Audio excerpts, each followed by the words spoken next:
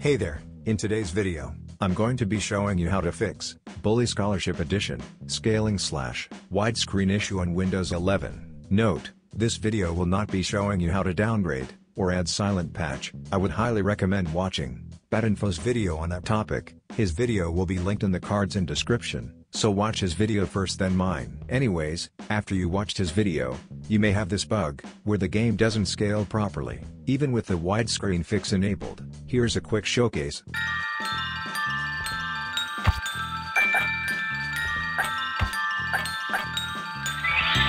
As you saw, the game didn't scale properly. So how do you fix this? Firstly, locate the game's exe, or use the desktop shortcut, if you have it. Next, right-click on it, and go into Properties. Now, go into Compatibility.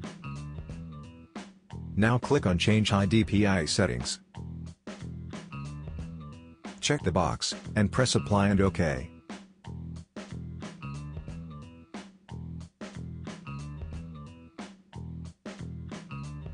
Now, the game should scale properly. Here's another showcase.